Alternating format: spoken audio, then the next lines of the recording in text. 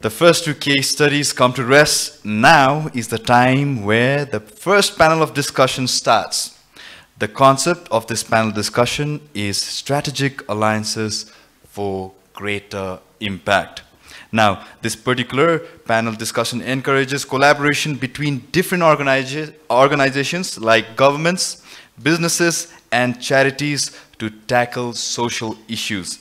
These alliances combine the strengths and resources of each member, leading to a more significant positive impact than individual efforts. This teamwork benefits young people by providing opportunities for skill development, entrepreneurship, and leadership roles. The panel discussion will explore how to improve this collaboration for maximum effectiveness. I'd like to call upon the panelists on the stage now.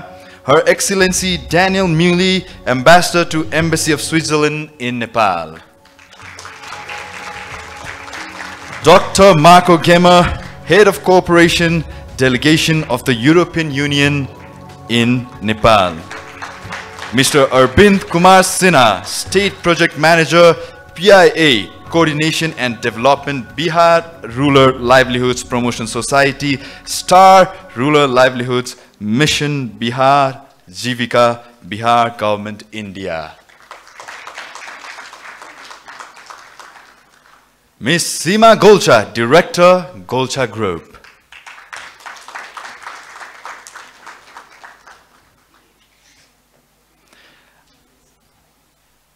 Now, I'd like to call upon the moderator, Mr. Ashish Thakur, Chairman and Executive Director, Global Private Limited.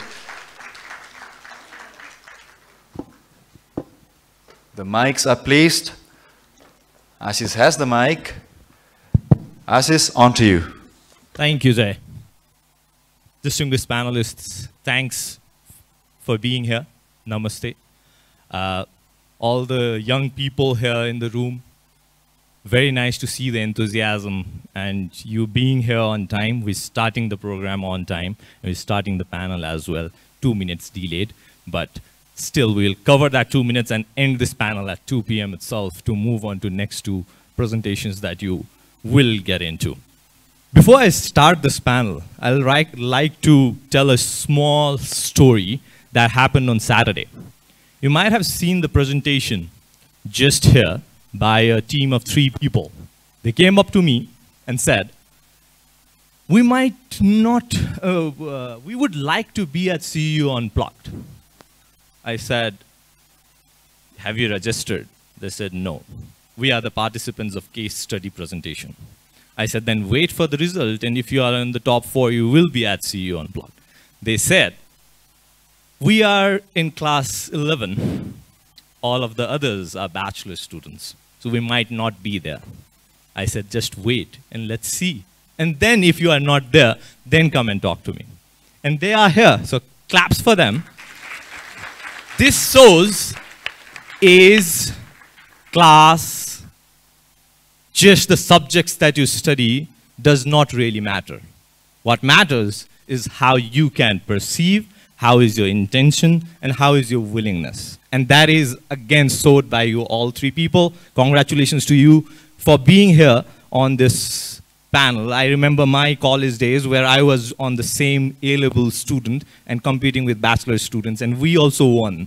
And you guys were here today. So great, congratulations to you all. Moving on to the panel, thank you panelists for being here. I would like to, this panel is all about strategic alliance and global world. So I'd like to start with a very small thing to initiate this whole thing. If you could say hello in your own native languages, anything that you speak, we just want to show how globalized this panel is. Excellency. Bonjour. Bonjour. I think that's French. Guten Tag. That's German. Pranam. That's Hindi. Namaste. That's Nepali. Namaste. We live in a very, very globalized world today, and where we have been working relentlessly from all our spheres to work and show the world that impacts can be created together. And this panel is all about those impacts which can be created with the strategic alliance, which is about coming together for the synergy. 1 + 1 is not just 2, it's 11. And this particular program where we are here today, which is going for last 9 years, and the skill week itself is going for last 5 years, is all dependent on the strategic alliances between all the collaborators that we have. So that's the importance. This is just an example. There have been amazing works being done by different collaborators for the government of Nepal, for the youths of Nepal, and we'll just be discussing that with this panel. We'll just have a conversation, and we'll come back to you as well for questions and answers. And please make sure that the question and answer when you ask is related to the subject that we are discussing here today. Thank you so much. Let me start with Her Excellency. My first question to you, Her Excellency. Switzerland has a strong reputation for vocational trainings. How is Switzerland collaborating with Nepal to develop strategic alliances that enhance skill development programs for Nepali youth, making them more employable in the global market?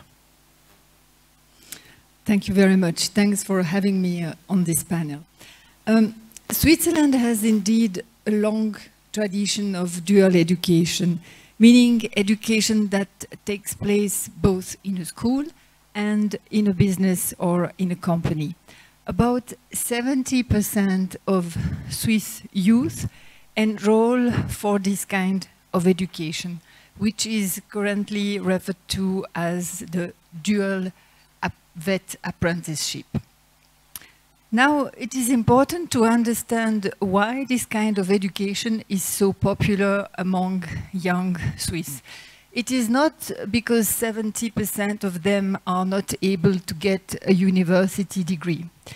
It is because they know that the education they will get as vet education is of high quality, and that it will equip them with the skills that are needed to find a good job.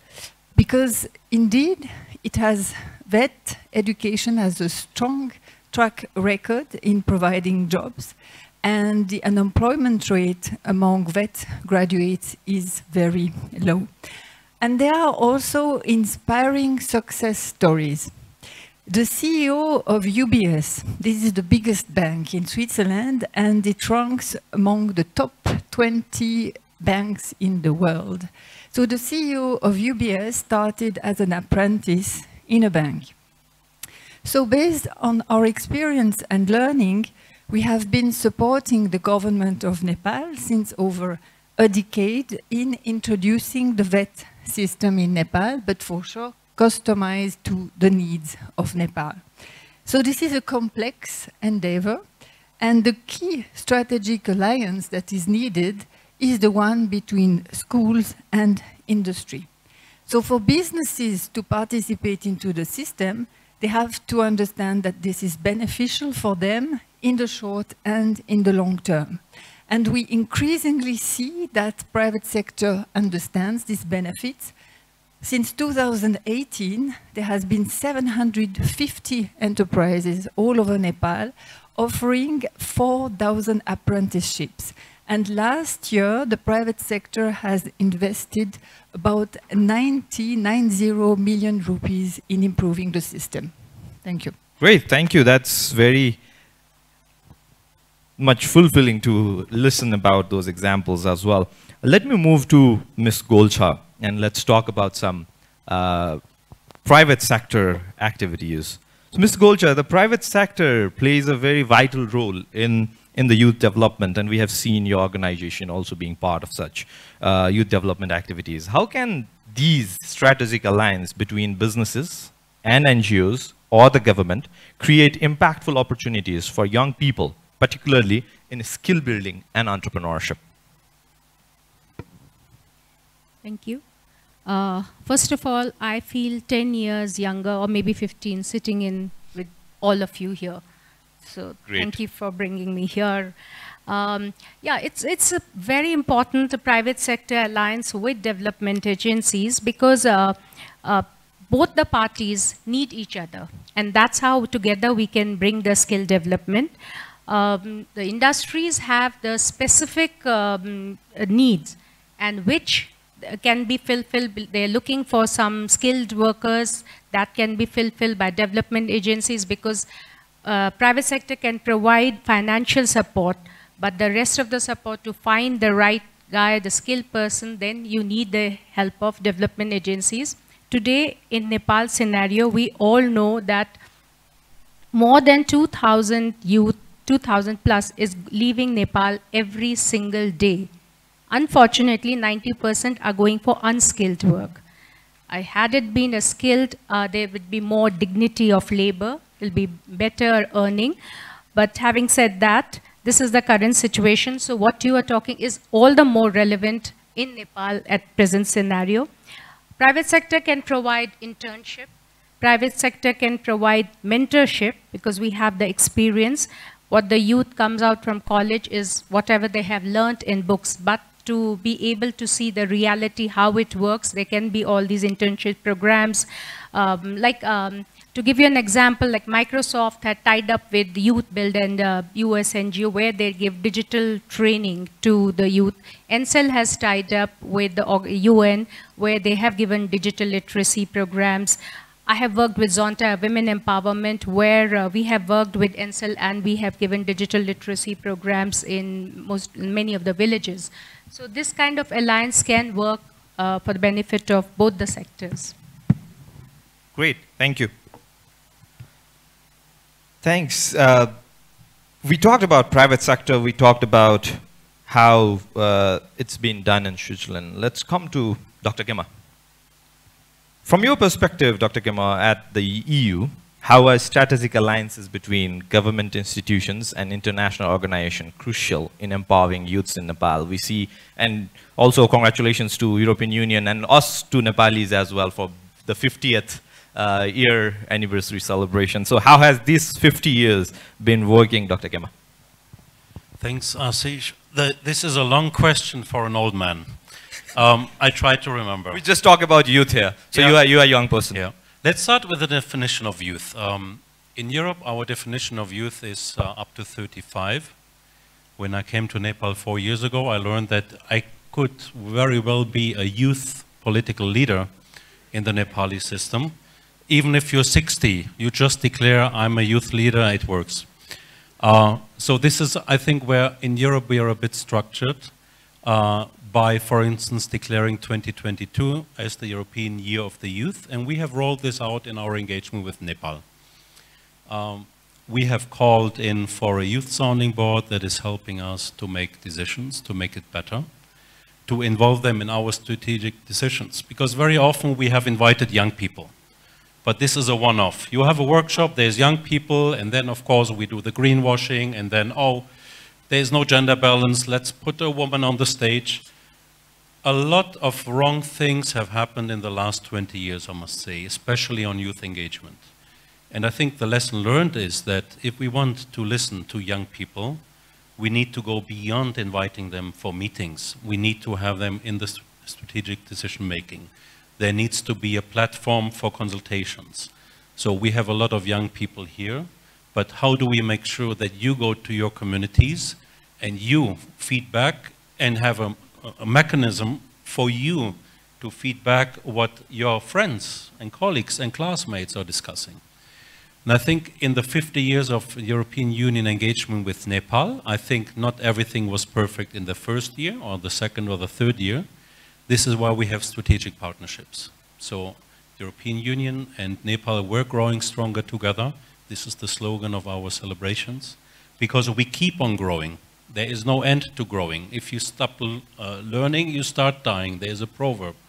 And this is where we have learned to enter into strategic partnerships.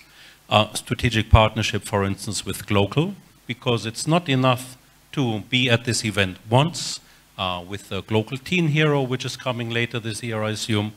We have a strategic partnership. We have a strategic partnership with the government at the federal level, with provinces, with municipalities. You don't get it right the first year, but you have to listen and to be able to feed back into your actions what you hear on the ground. And this is a long-term process. So we are working, for instance, through grants at the local level, with youth clubs, with youth engagement, for young people to design the actions we are doing, together with the government at federal, provincial, municipal level. Because it's easy to say, let's do a workshop, you all come, we have very good food, you go home, and we hope you never get back to us. No, this is not how it works. The important thing is to put youth in the driver's seat of action. Not only to raise your voice, but to be in the driver's seat for the design of the activities. Because at the end, it all goes back to activities before we even can talk about outcomes.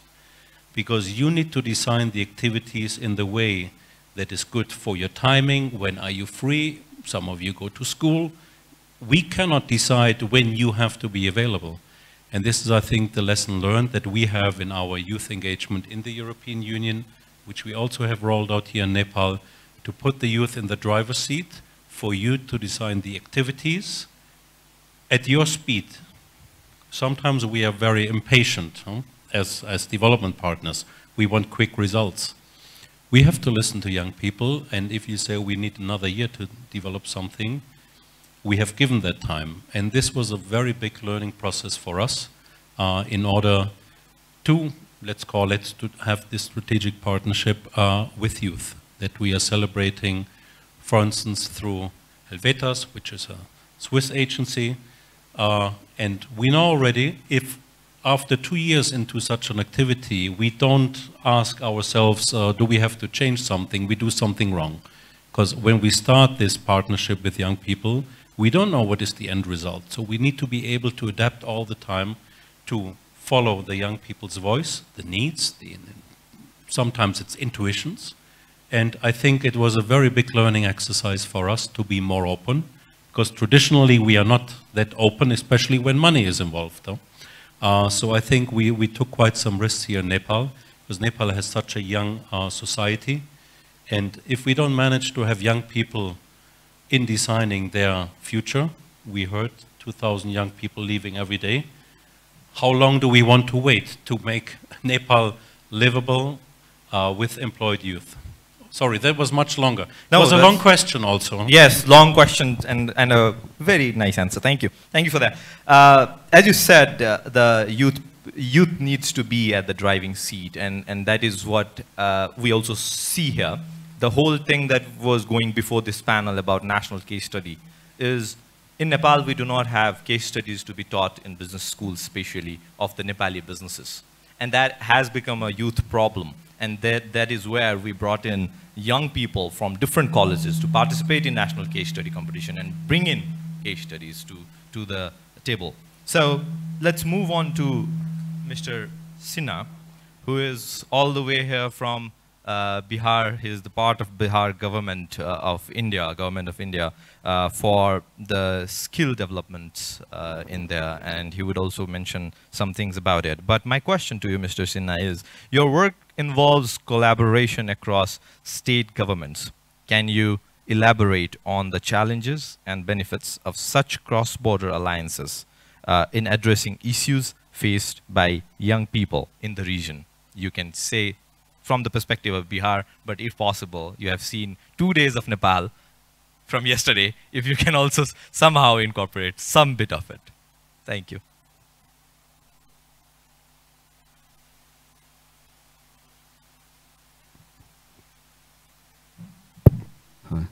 Yeah. Thank you, SSG, for putting in such an... Okay, let me first tell about the organization which I am representing. I am coming from Bihar, one of the state of India, having much populated, and I am working as a state project manager, Bihar Livelihood Promotion Society, Bihar Rural Livelihood Promotion Society, locally known as JEEVIKA. You might be heard about JEEVIKA. Its mission is to eradicate poverty from the community, from basically rural community, and to strive forward to upgrade the status of the rural community, especially focus on women development. Okay, so JEEVIKA's journey started in 2006. The government of Bihar has carved out a society, which under the Society Act, organization named JEEVIKA, and since 2006, it has completed approx 18 years of journey in Bihar. It's come under the Rural Development Department, Government of Bihar. Organization is headed by senior Indian Administrative Service Officer, who is designated as Chief Executive Officer of BRLPS. So our JEEVIKA mission started in 2006, and now its major achievement is more than 1 million of SHG groups, and it's covering more than 1 crore of household, especially women household. And our all interventions spin around our SHGs and their households. So you can imagine that more than 10 lakhs of self-help group, and self-help group gets culminated into VO, village organization, which is more than 70,000, and then VO culminated into CLF, community, CLF is a community level federation. Okay, it's more than 12,000, yes, it's more than 12,000. So our all activities directly goes from state up to the villages through our offices at district level and at the block level. Okay, so the thematic experts are at state level as well as at block level. Now coming to the question. So how we are moving ahead with the government? Being a JEEVIKA is a government organization, and our major focus in relation to the youth is on the skill development. And throughout one of the biggest program of central government flagship program under skill development is Deen Dayal Upadhyay Gram Kaushal Yojana, DDUGKY in short. And government of Bihar is also running a similar mission through Bihar State Development Mission, BSDM, it is locally known as. And the target of the BSDM and JEEVIKA is very much similar, but the target stakeholders are different here. Our target stakeholders are basically rural below poverty household, and the BSDM target stakeholders are rural and urban both mix. So our main focus is on the family who are below poverty line and from the rural sectors. So our partnership and alliances with the private institution and with the local institution, I would like to enumerate before the house that we have more than 95 private partners for execution of Deen Dayal Upadhyay Gram Kaushal Yojana, having the target of 1,18,000, and we have almost achieved 90,000, more than 90,000 youths in last 4 years as a trained, and we have placed more than 50% of the youth in India. And our third-party assessment is compulsory in this ongoing scheme. So Sector Skill Council under the Government of India is a third-party assessment bodies, where we secured almost 84% of the youths are assessed. Almost more than 84% are assessed, and more than 70% are certified, because certification also is a mandatory. So right. So just to point it out, the actual thing that we also want to hear from you, yes, Mr. Sinha, is what kind of alliances does JEEVIKA have in the stakeholder? One is Bihar government, of course, but then what are the other strategic alliances that JEEVIKA has? Yes. Our strategic alliances with the World Bank, Okay, our strategic alliances with the community, our main focus is the community. So we have a deep alliance with community. That's why the community level society federation we have developed, right from self-help group to village organization and to the CLF level. So our main stakeholder and alliances with the community and the local institutions which are being developed by us and which are also the part and parcel of the government of Bihar. Great. So from, if you like to hear about the external, so we have a partner like PFI, PCI, even 3C, even BMGF. So these are the private sector partners? BMGF, Bill Gates Melinda Foundation, is the international. All Right. are the, these are the Right. international agencies which are partnering with the JEEVIKA. Sure. And Thank you. Okay. Thank you, So, Mr. Sinha. Thanks. We have already touched the entrepreneurship part from Ms. Golchha as well. But moving on with the same, Your Excellency, I would like to ask this question to you. Entrepreneurship can be a powerful driver of economic growth. How can Switzerland and Nepal collaborate to create a strategic alliance that fosters innovation and entrepreneurial spirit among young Nepalese, leading to job creation and economic development? Thank you for the thank you for the question. The first thing I would like to say is that the Nepali private sector has shown remarkable resistance and resilience. It continues to expand and to grow despite years of instability, multiple natural calamities, and other disruptions. So I would say that there is a strong entrepreneurial spirit in Nepal. Now, things could certainly be better. And Switzerland, through its various development projects, has been supporting the different spheres of government in Nepal to create an enabling environment for private sector development and for foreign direct investment. Because we strongly believe that the private sector must be at the forefront of job creation.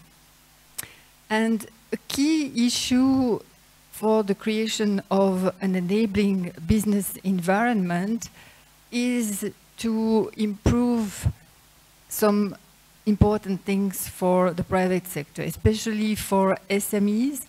They need to have an improved access to growth capital.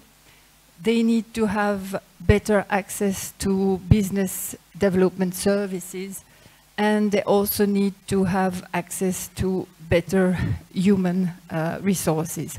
And on this last point, it is what I mentioned at the beginning, that we are working with the government of Nepal in introducing the VET system in Nepal. But we have been doing other things, supporting the Nepali stakeholders in a variety of different ways. And for instance, to strengthen the economic relationship between Nepal and Switzerland, we have organized 2 fact-finding missions for Swiss companies. So that we organized, they came to Nepal to better understand the realities and the potential of the economic situation in Nepal and of its market. I could give many other examples, but let me just add that together with the World Bank, we have also supported the provincial investment climate assessment. These PICA have been done for all provinces in Nepal, and they will be followed by a work plan to implement the policy changes that have been recommended in the assessment. And a last point that I would like to stress is that to foster the entrepreneurial spirit, innovation, and to create an enabling environment, it is important to have initiatives from local governments at the grassroots level, but it is important that there is also strategic guidance at the provincial and the federal level. So it's very important as development partners that we support the ongoing devolution of role and responsibilities to provinces and local governments, but it is also important that we support the collaboration between national and subnational authorities. Thank you, Smriti. We are halfway the panel, and after this question, we will get about 10 minutes of question answer. If you have any questions, please be prepared, and I'll also ask the technical team to support you with mic, but after this question. And this question is to Ms. Golchha. We just talked about the private sector is a very integral part in terms of job creation or in terms of entrepreneurship development, and as such. With your experiences, what would you say, how important is it to have clear goals and measurable outcomes at the beginning of any alliances that we move forward, and how do we ensure that that happens? Yeah, for any alliance, I guess the most important thing is both the parties, the vision and the goals is very, very clear, otherwise it just leads to bad relations in the end. So transparency, very important, what you're working on. And also along with that, flexibility.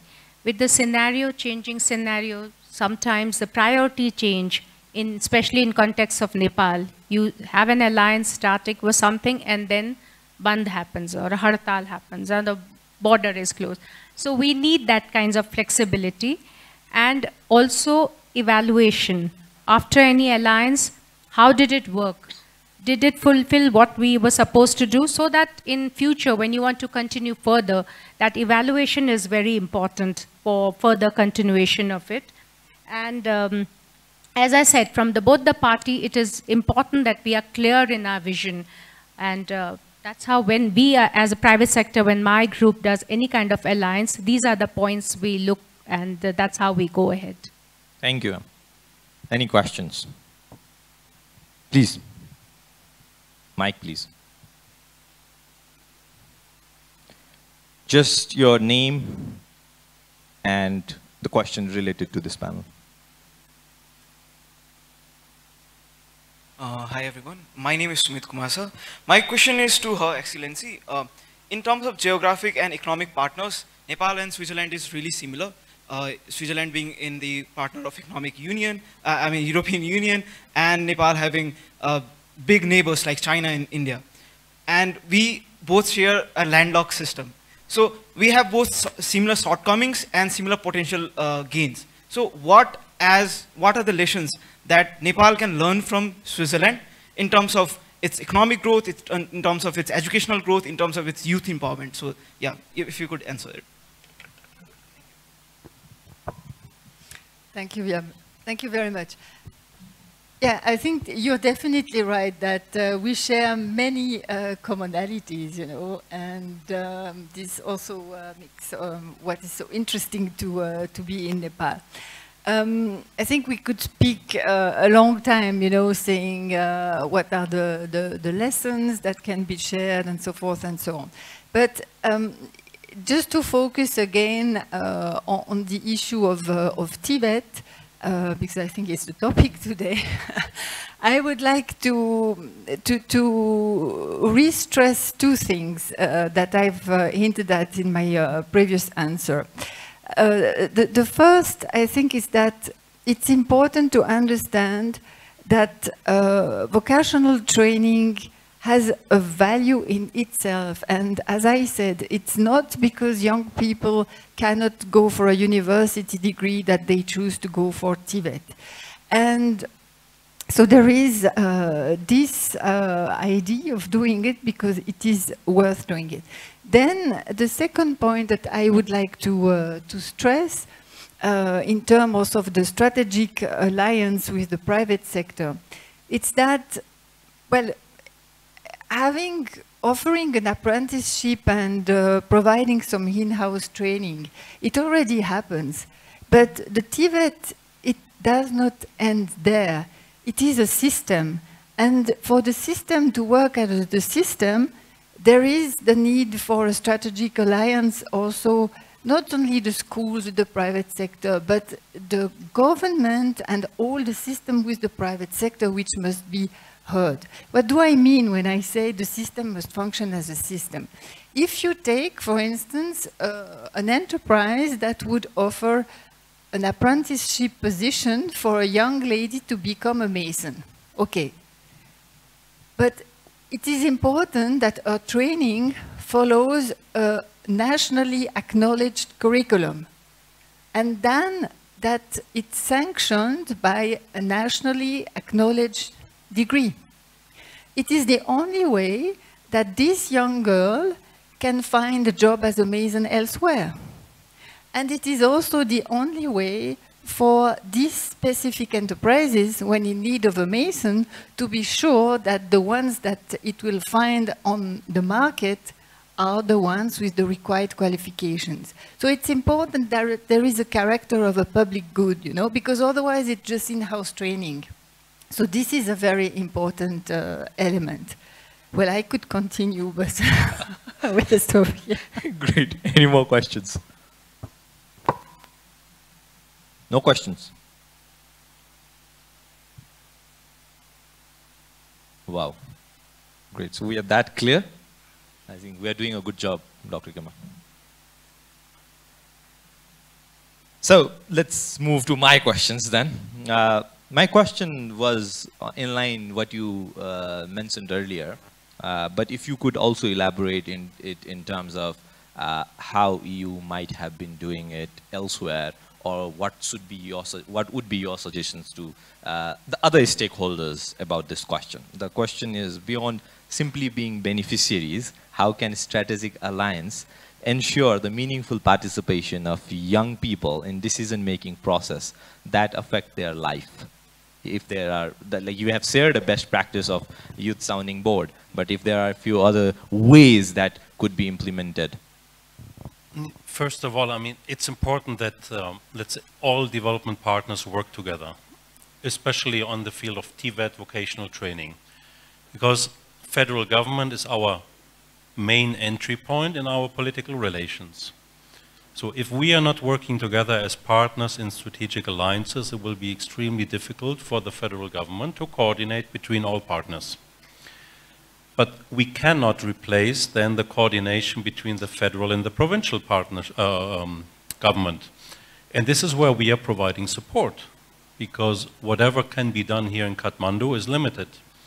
So this strategic partnership we all as development partners have, we call it, for instance, the International Development Partners Group. There we have thematic working groups on different topics. We don't have one group yet on youth, for example. We have one on gender empowerment, social inclusion. The way we have reached out to our partners in these strategic partnerships, be it on TVET, vocational training, on basic education, is we offer our engagement at local level also to other partners. Because not all of the development partners can establish a youth sounding board. The youth sounding board is what we see as an example for all development partners to feed back to the development partners, to local governments, provincial government, and the federal government. We have collected, for instance, questions of young people. What would you like to see to be discussed in our political dialogue that we have once a year with the federal government? And we are reading out then the position of the young people. Whenever we have headquarters coming, senior level, first meeting they have is with young people. And whatever we write in the briefing for our leaders, they are testing our hypothesis with the young people. But, I mean, this is one example only, but going down to the beneficiary level in the activities, so whether it's on nutrition, on basic education, on environment, on energy, we are trying to design the activities by young people for the youth engagement, and then also making sure that this is reported to all the other development partner projects, but also to other municipalities. Madam Ambassador mentioned the crucial role of the provinces to roll out federalism. This is where we are also supporting to get these youth voices from the local level back to the province, for the province to make strategic decisions about the engagement in the different municipalities. So very often there's a tendency to report from the local to the federal level. But the province is what young people identify with. This is where you grow up, and this is where you know maybe your parliamentarians. This is where we have directly elected representatives. And this is where we still see a lot of need for more strategic partnerships of young people with the federal assembly, not with the federal, with the provincial assembly, and with the representatives there. Thank you. Great, thank you. While we are talking about examples of how getting to strategic alliance and making it better for young people, Ms. Golchha, if you could share us few ideas or examples of what your group has been involved into in terms of youth development, in terms of overall youth development, and if it has a link to skills. Okay. So Golchha Group has always believed in youth. Most of our work or CSR or any alliance is always related to wherever youth is involved. Every corporate house has their own philosophy. Some can be with environment or some with women empowerment. For ours, it's always basic on youth. For many years, we have been tied with Teach for Nepal, because we feel that education is the discriminating factor, and it has to start right from the beginning. So Teach for Nepal is one of our big work we've done. We have tied up with Global, where it was amazing because I was quite actively involved. You know, as a private organization, you can financially support, but there are people in the remote areas we are unable to reach. That's where Global went. They discovered youth, their talent, and brought it forward. There was this guy who was wanted to work on robotics, and he was doing amazing. But then after a certain point, you need a financial support, you need the platform, and that's where when we tied up, and otherwise as a industrial group or a business group, we would not be able to go up to these remote places and to discover and to find out these talented kids. So we have done it with local. We are now coming out with a college. So coming to again about the youth, we are very much involved with sports, Pulsar Sports Award. Many of you sitting here would know we have been partnering with that. Again, it is with youth. With Zonta, we have worked in adult literacy program. So most of our programs, whatever we are doing from our corporate house, is related to helping in whatever the youth programs. Great, thank you. Thanks, and it has been a pleasure of working with, in fact, all of you here on the dais, and always this is strategic alliances help and keep us supporting in terms of making the collaborations better as we move forward. Coming back to Mr. Sinha, we got to know about JEEVIKA, we got to know about what you have been doing. Has there ever been a cross-border collaborations or even interstate collaborations for JEEVIKA and your organization that you have been working for? Yeah, I would like to inform this house and to your good self that JEEVIKA is since beginning is collaborating with the multinational agencies, private agencies. In order to diversify your intervention, one has to be very pluralistic in approach. Singular approach will never work. So in our skill development, we have a tie-up with Australian Skill Development University in order to impart the training to our trainers. Because we have more than 200 of a skill development center in between 19 to 22. So we have arrange a MOU with Australian Skill Development University so that the non-domain part like soft skill, computer literacy, English spoken, they will take care of the TOTs part of our trainer. So this is one of the example in our skill development ecosystem. Similarly, we have a tie-up with Odisha is one of the state where one of the universities, name is forgetting, that we have tie-up with them for assessment of the ongoing training projects. So we are looking forward to have a tie-up with similar such institutions which are aligning with our objectives.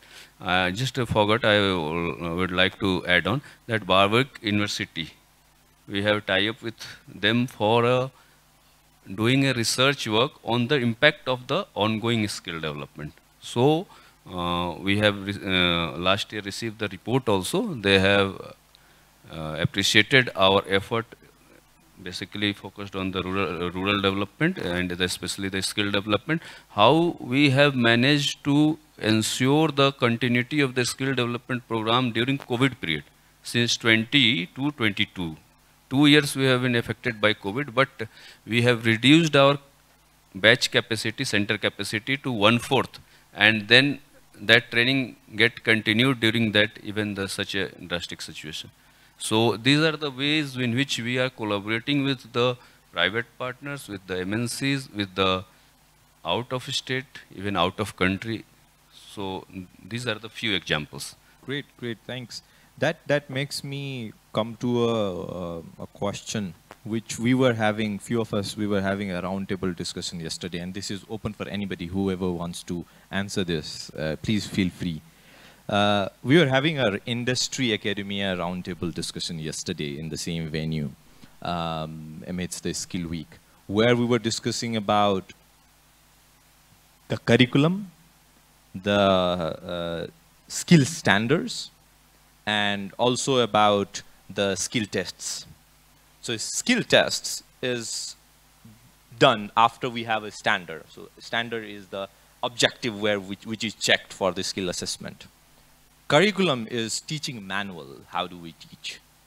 And here in Nepal, the system is, we have, and if you can bring in your perspective to this, because we need those suggestions also to put into that roundtable discussion.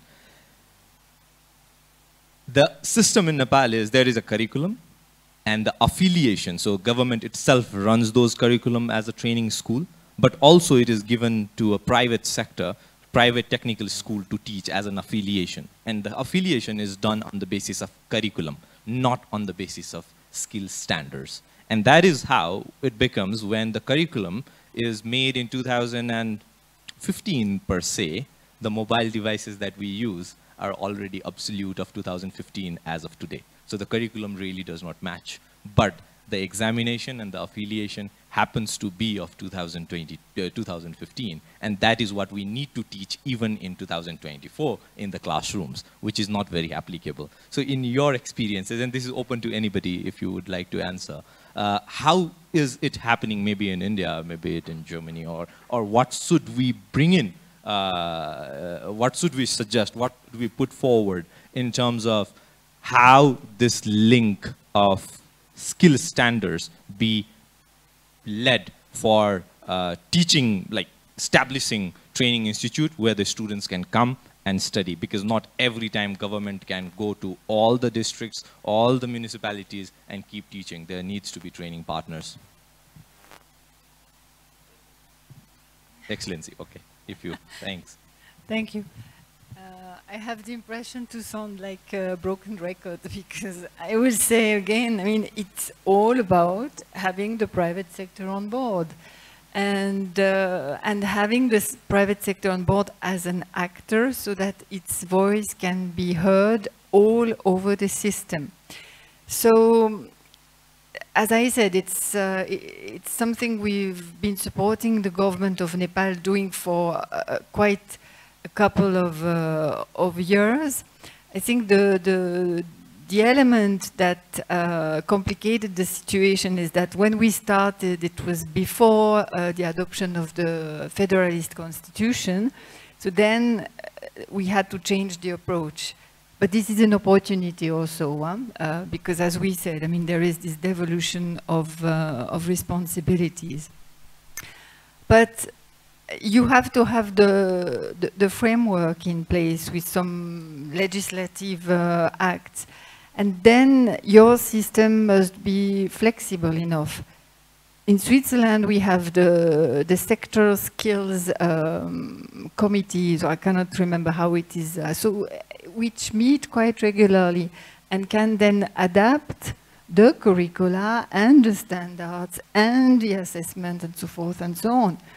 And while I have the mic, I will take the opportunity to mention another very important element in the system, and this is something that we've also been supporting the government of Nepal to do with the what is called the national qualification system, which actually ensures that two things, that there is the permeability of the system, in the sense that, well, you know, when you are 16, you might think that you want to be a mason, so you start your apprenticeship and then you graduate like that. But then later on you think, oh, I might have preferred to be a civil engineer. So that the system allows you to recognize these skills and then, if you want so, to continue and to start again some studies. And this is something that functions very well in Switzerland, and that is also what makes the attractiveness of the whole thing. And actually now at the embassy we have an intern, a young lawyer, and she started also as an apprentice. So you see.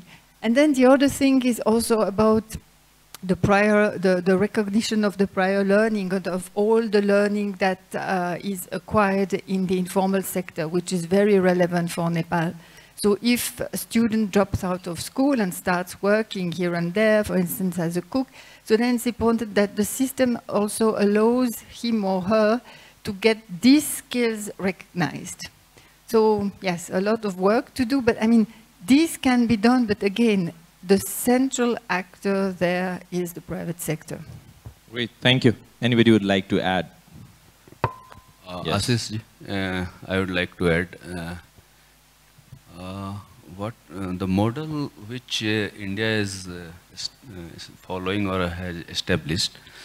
If Nepal would like to replicate, then it will be good for the youths in Nepal. First of all, India has established a NSDA, National Skill Development Agency, highest body for policy making of implementation of skill development. Secondly, the body which comes under NSDA is NSDC, National Skill Development Corporation. It's a partnership of the private agencies, private industries. Their CEOs are the member of this body, and they are entrusted with responsibility of running this NSDC with an objective that whatever the skill demands of the industry, they can regulate and frame such curriculum which get implemented through skill development, and they can get such type of talent for their industry. This is the objective. This is the institution established by Government of India, NSDA, NSDC, and thereafter each state, province which you are calling, has a skill development mission, state skill development mission, which take care of the implementation of the guidelines, decision of the apex body. So, we have a skill development courses, short duration, 3 years, 3 months, 6 months, 9 months, and up to year and 1.5 years. And we have a, which is get controlled through NSDC and Sector Skill Council. While the diploma courses like ITIs, etc., are getting regulated through NCVT, National Council for Vocational Training. So Government of India has bifurcated the areas and roles in order to more emphasis on the youth development, on their skill development, and to meet the requirement, labor requirement of the industry of country. So this is the basic, right, which is get implemented in India. So in order to that, so every department earlier has its own skill development. Now it's get converted into a single department, that is the Department of Skill and Entrepreneurship of Government of India. Under DS, Department of Skill and Entrepreneurship, right, Enterprises, this or NSDA, NSDC all are coming, and through this So the government has tried to converge all the resources under one umbrella. Great. And that leads the facilities down to the Great. earth. Thank you. Thank you, Mr. Sinha.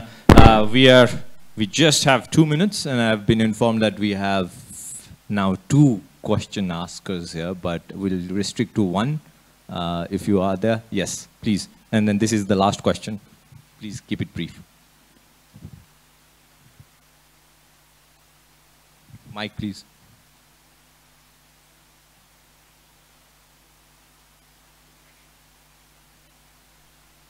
Your name and question. Hello everyone, I'm Riya Shrestha.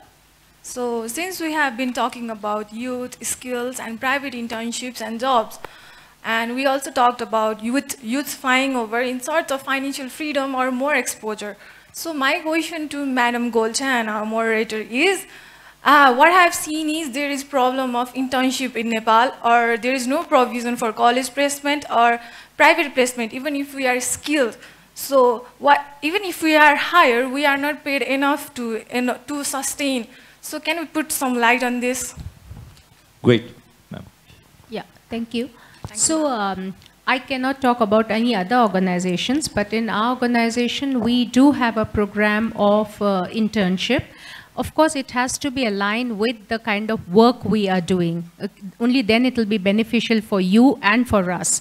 So we have had interns. In fact, even currently right now, I know 5 interns working under me but then I personally look after electronics business. So the interns are from that line, and there's a proper program, structured program. If it fits your need or something, then, and like ours, there are other organizations who are looking for interns. Talking about payment, there are 2 kinds of internship, paid and non-paid one. Depending on the qualification, what it is, then that's how it works. At least we have a very proper structured internship program for youth. Great, thank you. If the question was also to me, so just to add on a line to her statement. Internship is to learn, and you need to find the places. There are places open for internship all across the country. Find it, get into that. Learn for 3 months. It is for learning, it's not for earning. Learn, it will gradually make you earn, but first the step needs to be about learning. If you keep that open-mindedness for your internship approaches and opportunity finding, I believe you will 100% get it. Thank you so much, the audiences. Thank you for the amazing panelists. For being here and bearing my questions. Thank you so much. I hope I did not ask too much. Over to you, Jai. Thank you.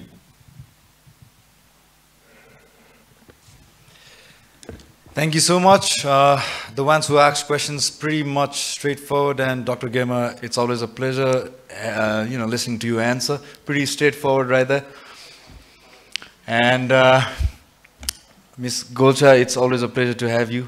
And also our delegate from Bihar, thank you so much for making your time here. And Her Excellency, definitely we strive forward to make Nepal as one of the most touristic destinations, and we are striving forward to that. And hopefully next time when you come here, we'll be having a discussion of a different sort. And definitely during my graduation under MBA, I've always been a management student, and we always had to go through this rigorous report writing in terms of pestle analysis, right? So political, economical, social, technical, and legal manner. So all in a nutshell, you got it today. Whatever you need to do, however you need to do, you'll probably need an alliance from the government, from the dignitaries, from the entrepreneurs, and each and every sector of the society. Thank you so much, everyone. Now, I'd like to seize this moment and have a photograph all together. And before that, I'd like to call upon Ms. Kajol Jha, Associate Director at Global Private Limited, to kindly provide our speakers with the token of love. And we believe in the power of education and its direct impact on students' future. And as a token of love, this year, in your honor, we've distributed a year's worth of essential stationery supplies to all the students at Adharbhut Vidyalaya, Champapur, Lahan, Siraha.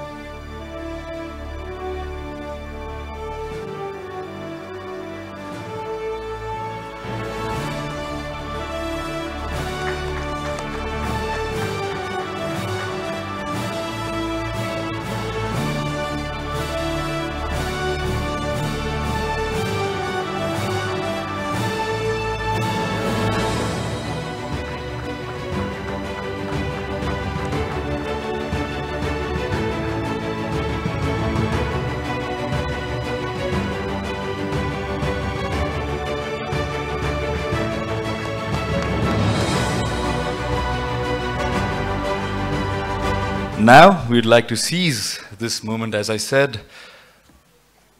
with a photograph marking this wonderful panel discussion and the ideas shared.